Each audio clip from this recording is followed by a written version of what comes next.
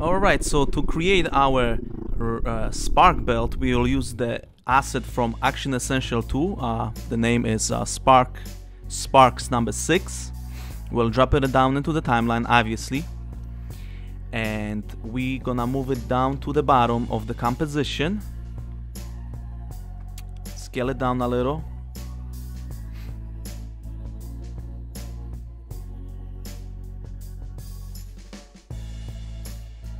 And we're gonna duplicate this layer and move it to the side of the first layer. And we will repeat this process multiple times until we end up with a belt, sparks belt, stretching from the left to the right.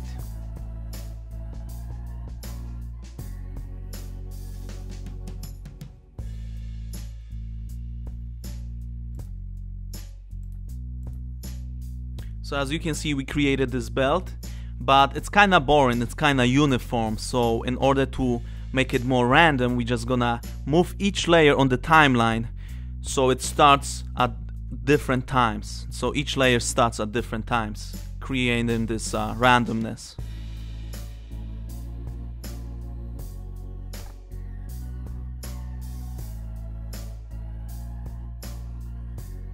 Okay, so once we create the belt, we will select all the layers and we will pre-compose them. We are going to name it Spark Ring because that's essentially what we are creating. In effects, we will type polar and we'll grab polar coordinates and drop it onto Spark Ring. Now in interpolation, we will type 100%, and under type of conversion, we'll choose rect to polar. And here's the circle, here's our ring.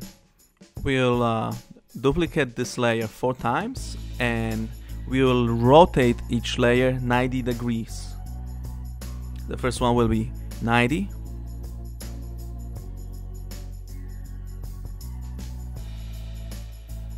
The second one will be 180.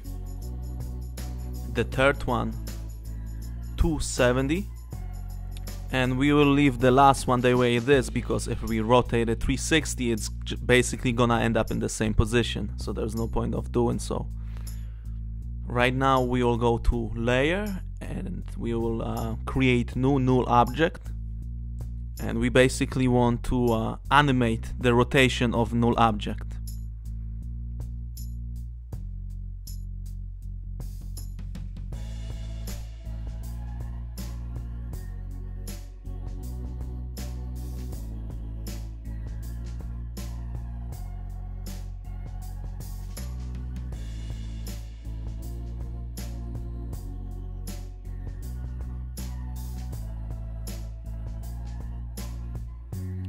Once we animate the rotation of the null object, we want to parent every single layer, every single ring into that null object, and we can simply do it by the menu, or we can just grab the whip tool and drop it onto the null layer.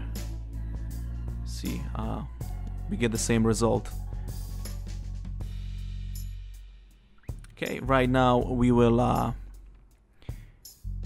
add motion blur to each layer.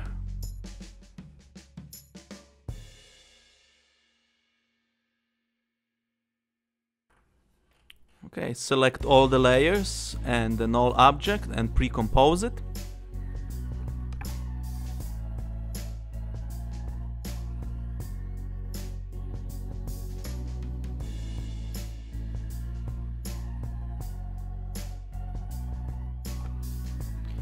And drop the footage of the street into the composition. So now we have our ring and the street footage of our actor walking away from the camera. Make the layer of the ring 3D and position the layer so it looks like it's in front of the actor.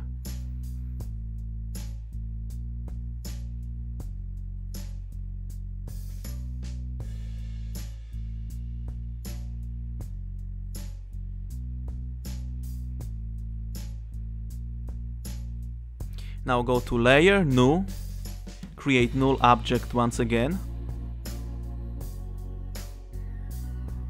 And this null object will control the movement of the ring on the street.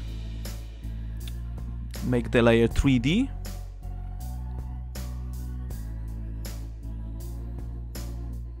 And animate the position of the null object.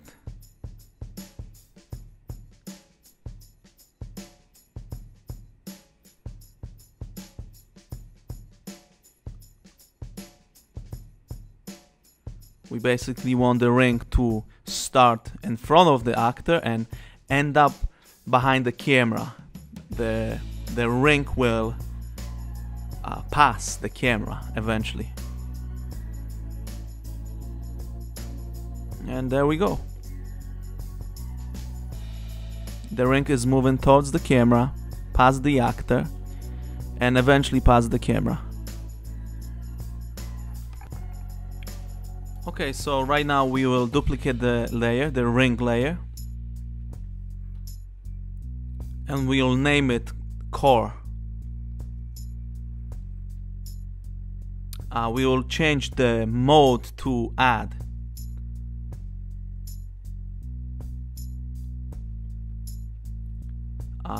We will create a mask inside the ring.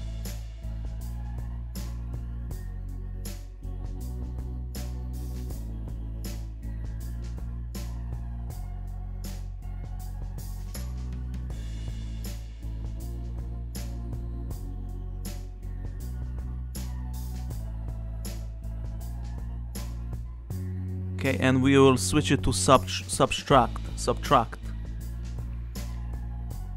And let's expand it a little bit more.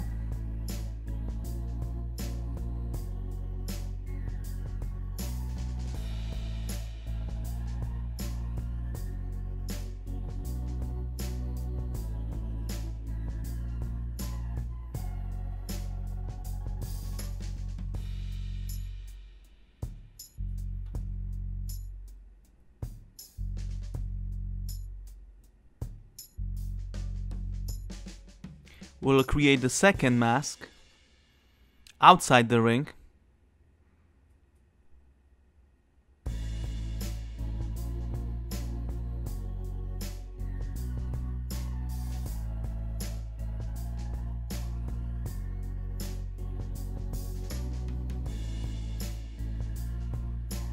And we will change this to subtract as well, but we will hit inverted.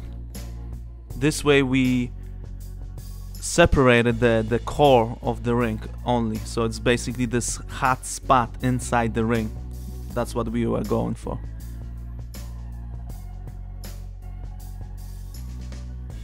Okay, so in the effects type,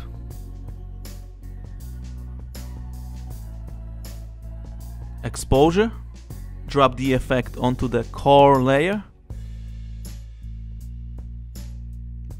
and increase the exposure to 50.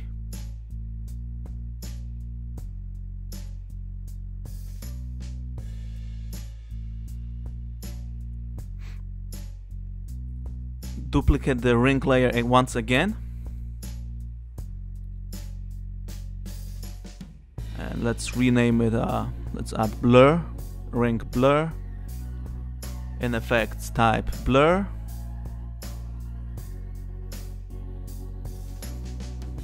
And let's drop Gaussian blur into the ring blur layer. We'll increase this by 200. So that's kinda adds some type of glow to the ring. If we wanna increase the glow, we can simply duplicate the layer.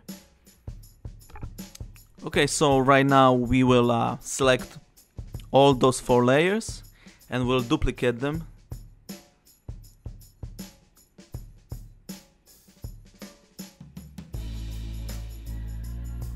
We'll move them below and we'll pre-compose them. We're going to name this reflection.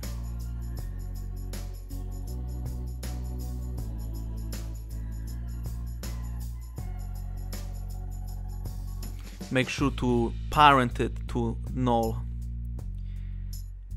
Go to transform, make it a 3D,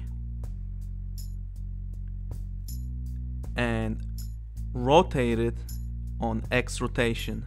Rotate it 90 degrees and pull the layer down until it hits the ground, until it kind of gets below the ring. Scale it up a little bit.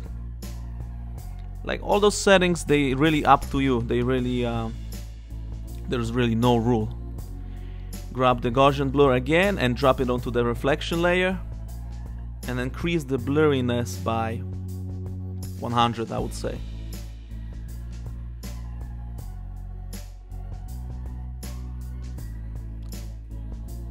The mode, switch it to overlay.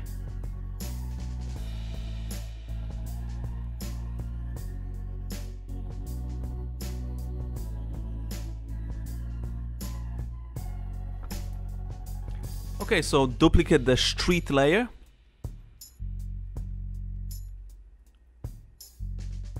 Change the name to street mask.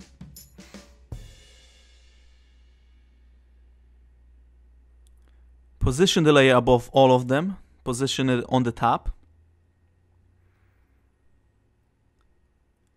And simply draw a mask around the character.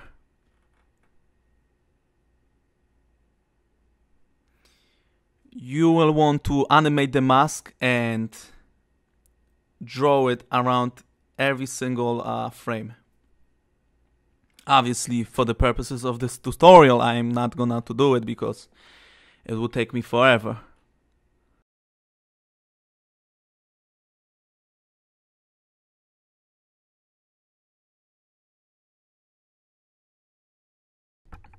Alright, so there you go. This is my rough idea of how to replicate that effect. If you like the tutorial, please like it, please subscribe, please comment, please show some love.